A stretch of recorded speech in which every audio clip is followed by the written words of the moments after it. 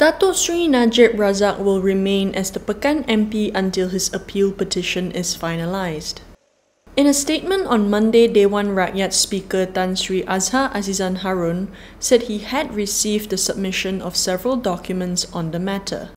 He said Najib has filed for a pardon under Article 42 on September 2nd, which is within 14 days from the date of the Federal Court's decision, and his disqualification as MP will only commence once the pardon petition is settled.